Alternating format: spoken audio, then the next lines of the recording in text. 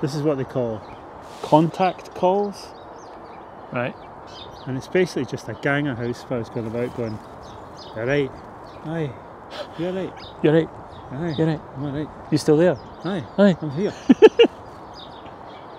"Where are you?" "I'm here." "All right."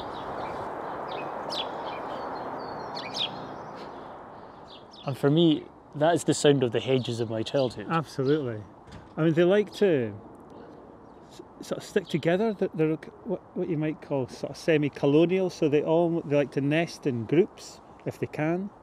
They don't always do it, they like that, and they definitely hang around in groups. The ones here form this big gang based down the bottom end of the plots there, and they are just brilliant to watch. You know, one of the things I'd never really noticed before I got a mic like this, Yeah, it's like when you hear even just like a tiny little house sparrow like that Yeah. fly by, yeah. just You the can hear sound wings. of its wings. Yeah, yeah. I mean, the force that birds have to put into their wings is really considerable. That's why they've got these big breast muscles for the downward stroke, and it is really powerful. Yeah. Flight is difficult, very, very difficult.